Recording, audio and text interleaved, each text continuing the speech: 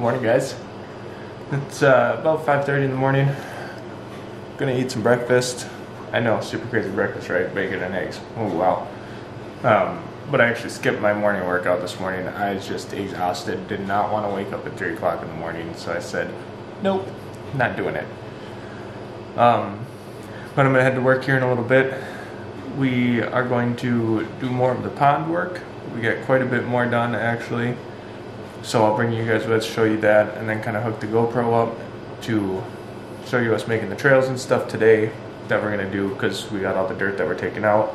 We gotta figure out what we're gonna do with it, so we're building some dikes, which are like dams between the two ponds. Or the 3 ponds actually, well 2 now because we connected to. Anyways, you'll see when we get there. And then we're gonna take that dirt and make trails with it, so that we can raise the elevation of the banks a little bit, make it a little bit flatter, easier to walk on, easier to ride 4-wheelers, take equipment, maybe even a vehicle, who knows, whatever. So we're gonna go do that today. It's actually at the owner's house because we got done with our job that we had this week 3 days early because we kicked butt and got it done. So I'm gonna eat some breakfast, head to work, get the GoPro set up for you guys, and I will see you when we get there. Alright guys, so we're at work. Got Sal hooked up with the gravel bucket. We call it Sal. It's a small articulating loader, the Bobcat L28. This thing is sweet. So it's got a super light footprint. It's only about 54 inches wide, but it only weighs about 4,000 pounds.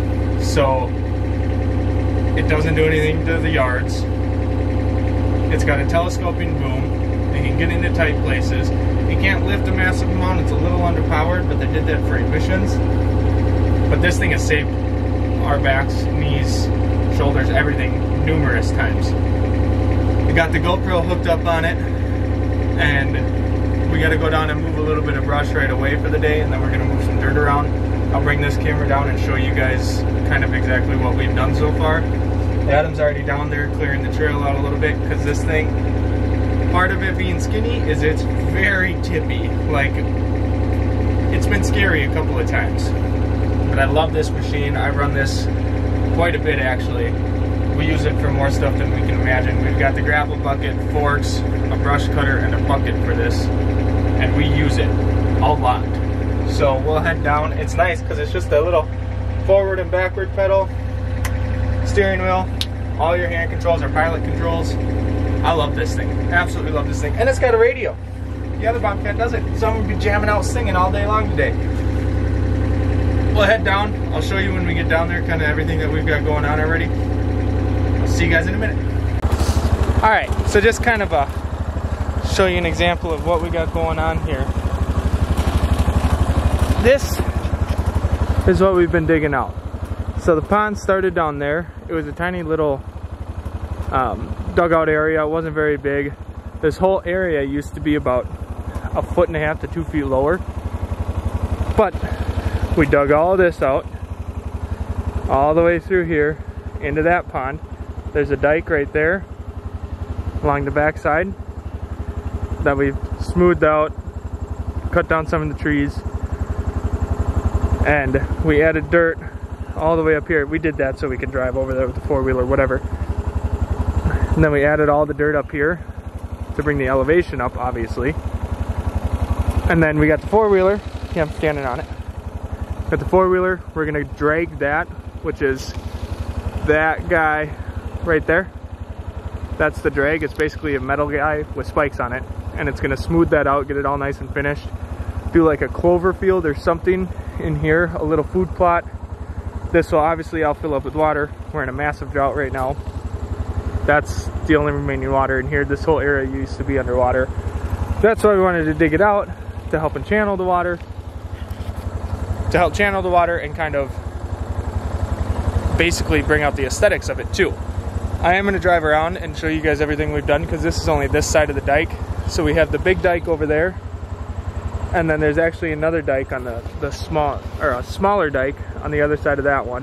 You can see Adam over there in the Bobcat. He's making a road over there right now, using up some of the dirt and sod chunks that we have over there, because we got a lot of dirt over there too We're gonna help use that to make some of the road.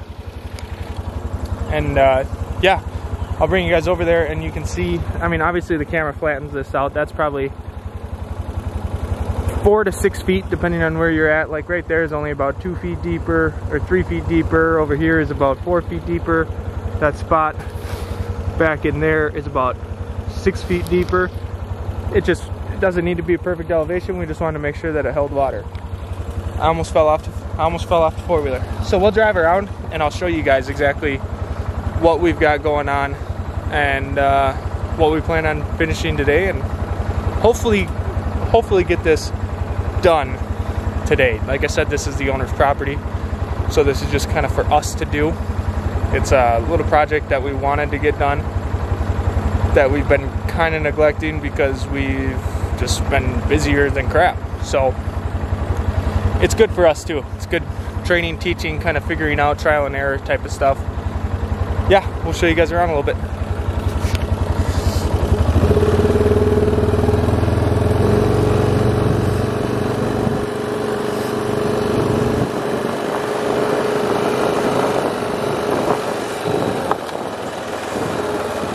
So this dike actually has a culvert in it already, and it goes back into another lowland wetland pond over there. As you can see, he's got trails all over the land here. This is the drag, that's what I was talking about. It's just a mat that lays out flat, and it's got spikes on it, and it helps to grade all this out. So as you can see, everything's banked out and graded out. This is about 5 to 6 feet lower than what it was, plus adding the elevation here. So all of this is going to get dragged out, and it'll just help make a final finished product. It'll just make it look nice and get rid of the big sod clumps and everything like that.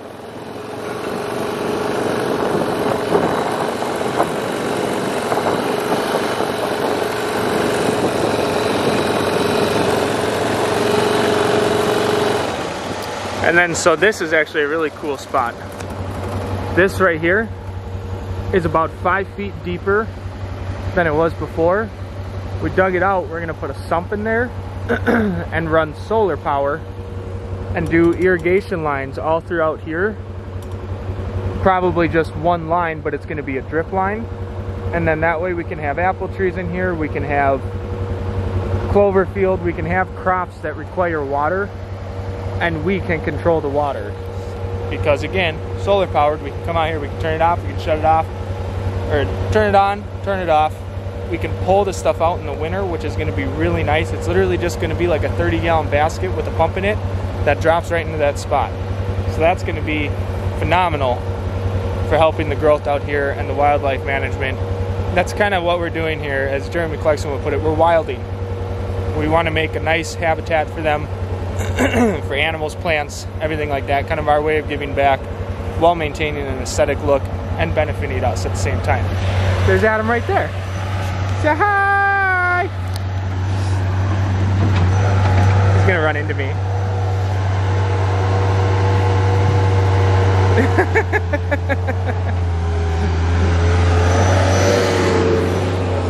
That was him waving at me with the bobcat, if you didn't figure that out. All right, we'll go jump over to the other side and I'll show you what's going on over there.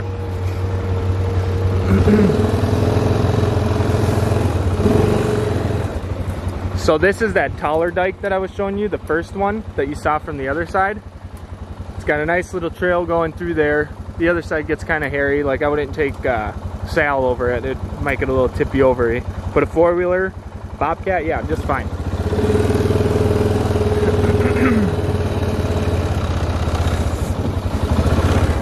And then down in here, this is the lower dike. This is going to be the one that's more maintainable for vehicles and equipment and things like that. This is what he was just filling out, make it a little more easy for especially Sal to drive over. That's the brush and stuff that we got to clear out with Sal.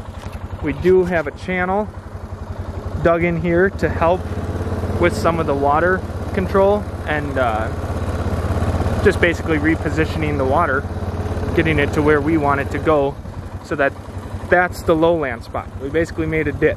So that's our lowland spot. These are our high grounds.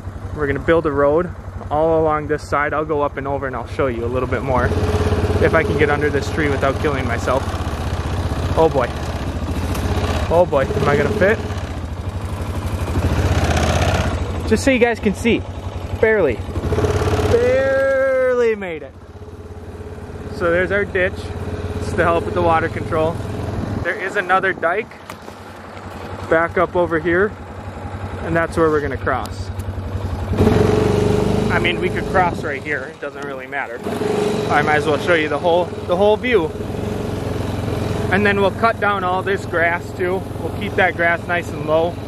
Not like, it's not gonna look like your front yard, but it'll be lower. So there's another little holding pond, and that's exactly what that is gonna be, is just a holding pond. As you can see already, the wildlife's thriving there with just that little bit of water. Granted, we've been working on the other side, so we scared them out of that one for the most part. But that's just gonna be a holding pond with that little ditch channel, basically a flood channel, if you want to think of it in that sense. And then this is the other dike. Come pop up over this. So dikes are just used for high ground and controlling where you want the water to pool. This is a lowland area over here. It does get wet, it does get filled with water, but again, this year has been crazy dry, so there's not a whole lot of water being held in there. So yeah, this is our little wilding project back here. We've got quite a ways further than we were before.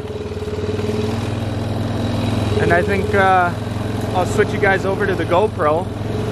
So here's kind of just a wide view of everything that we've done. And everything that's dirt will get replanted with something. We haven't figured it out yet. Probably clover, because that's going to be most maintainable out here. You just kind of put it down and let it go. But I'll get you guys switched over to the GoPro that's up on sale. Put this camera away. We'll put this camera away and yeah. Oh my goodness, almost fell off the four-wheeler. Yeah, we'll get you switched over to the GoPro on sale. Get some brush moved around.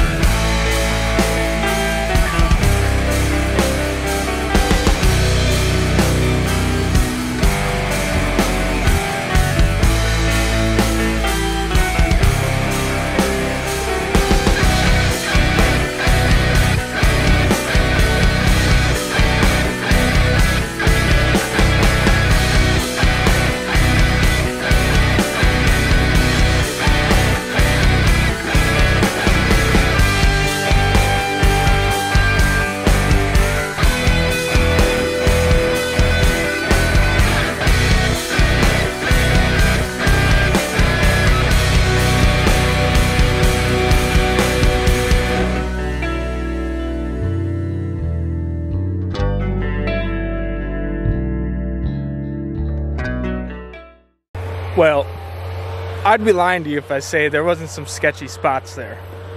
Whew, we almost tipped over a couple of times. Like, going backwards because we got extra weight on the back too, so you back down the hill and then you stop and it goes boop and does a little wheelie. And there was some big stuff and it's just still uneven ground, so the tires were sinking into areas and it was sketchy. Like, we lost some guys along the way. We'll pick those up by hand. Otherwise, I mean, we got the brush out. That stuff, there's like little twigs and stuff in there that I'm not too worried about. We'll bury that. Got our little pile right here. Once winter rolls around, we'll have a nice little fire because we're gonna clear out these woods and it's gonna be the kids' sledding hill. Like I said, it doesn't look like it, but I mean, it's a steep hill. It's not very shallow, and it's got some elevation to it. If you look at it, again, hard to really show you the steepness. So it is what it is.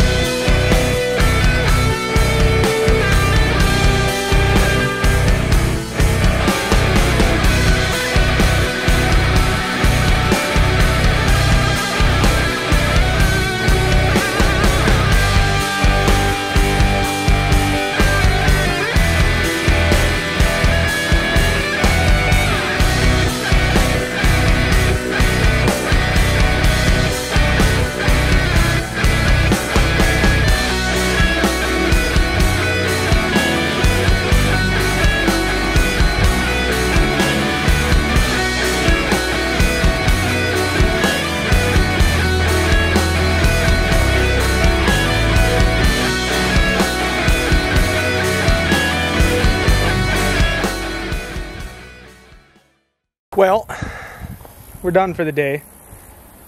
And man, we got a lot of stuff done. A lot of stuff done. Not quite as far as we wanted to get with the road, but we're not too concerned about that because that's whatever. I mean, we can get equipment through there. Really, the toughest spot with the road is this transition right here. We got that flattened out. That's going to be a lot better for getting equipment down here, just walking down here, skiing down here in the winter, whatever. That transition right there is going to be way better. As you can see, we got all of that mowed all the way back around the pond, down in the valley. That was all tall swamp grass. No cattails, can't cut down cattails. But this gives you a little better picture of the ditch we got going there. So hopefully, I mean, that'd be cool if it gets filled up with water. It's gonna look nice. It runs all the way back to the pond in the back. And the lowland back there that we got mowed down. The nice thing about that, taking the big brush mower back there, is now it's maintainable with just the riding lawnmowers. So we have a Toro lawnmower that he uses back here all the time for cutting the trails and stuff like that once they're established. Now we can go back in here and cut that with the Toro lawnmower, which is going to be a lot easier and way faster than coming through here with the brush cutter. So that's the big benefit of getting that all cut down. And it just looks way better. It looks like cut mowed grass. I mean, it looks almost like a yard. But I'm actually not going to walk around because I'm tired and I don't feel like walking. But you can see the trail that goes up there, and the trail that goes underneath the branch goes all the way around. That whole grassland area is cut down. Got the road out there. We got the smaller, or the lower road, the lower dike down here that we're going to use the majority of the time. It's way wider, it's way flatter. And now that we got dirt in there, it's going to be 10 times easier to maintain and drive over versus the tall dike that I'm standing on right now. We also got all the grass in between the two of them cut down, so it just makes it look like a little bit smoother transition. And then we got that graded out, and we used the drag on the whole thing. You can see the bobcat marks, obviously, but you can kind of see now how we made that a channel that just kind of flows all the way down from this pond to the other pond down there. That'll look really nice when it's got water and it's full. Tomorrow we got to cut down all that grass up on the edge there, do something with that dirt pile, which we might just kind of leave and spread thin, use that as our elevation. We're going to cut down all this grass over here. So the reason we cut the grass down too is to help dry out this soil. So the grass is going to help it retain a lot of water and a lot of groundwater. So we cut that down, sun comes on it, gives it more space to air out, lets it air out, and then when we come in and do any type of shift work or changing or planting or anything like that, it just makes it easier to work with because now you're not driving in swampy mud. So that's what we did today. Got quite a bit done.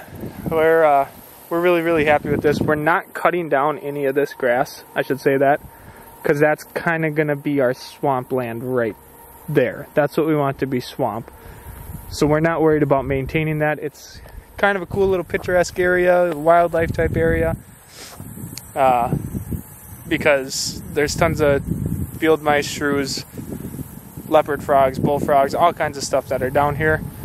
And at least they'll have some tall grass there to go into, along with on the other side that we're not probably even going to touch. We might go in there and mow it down just to give a little bit of area mowed down so it's more easily accessible, so you can hunt over there, whatever. The other thing we're going to do is set a stand up on this dike or a table or whatever, or targets down here, and then shoot from that one because it's exactly 100 yards, between these two. And then maybe over here there's a little clearing.